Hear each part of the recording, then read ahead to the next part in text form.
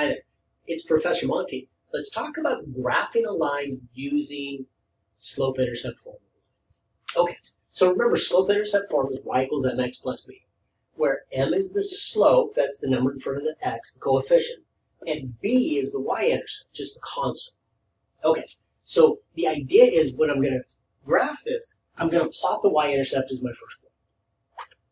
Starting at the y-intercept, I'm going to use the slope to find a second point, plot that point, and then just draw the line through those 2 points. Let me show you what I mean. So I've got y equals 5x minus 3. It's already in my slope-intercept form. So I look at this and I say, okay, that must be the slope, or that's m.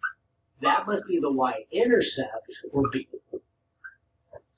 And so I start off and I just draw, I say, okay, my y-intercept's -3, so let's just go there, and that's my first point on the graph. The slope is 5, and remember, the slope, we usually think of that as the rise over the run.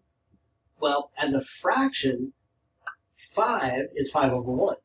So the rise is 5, meaning I go up 5. The run is 1, so I go right 1 from the y-intercept. So I go up 1, 2, 3, 4, 5. I go right 1, draw a dot there.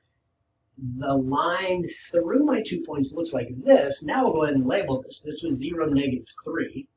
Let's say I went right 1, so I'm at 1. I went up 5, so I went up 2 past here. So it's 1, 2. That's my line. Done.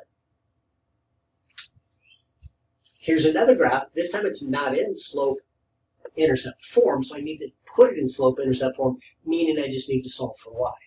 So I've got 4x plus 2y equals 12. I'm going to subtract the 4x. I get 2y. I like to put the x first so that it's in this order. And now I have to divide by 2. But remember, when I divide by 2, I divide everything by 2. So I get -2x plus 6. So this time my m, or my slope, is -2, and my b, or my y-intercept, is 6. So now when I do it, I start at 6, my y-intercept. I go, again, slope-wise, it's -2. Think of it as a fraction, -2 over 1. This time I go down 2 and right 1. From the y-intercept, I go down 2, right 1.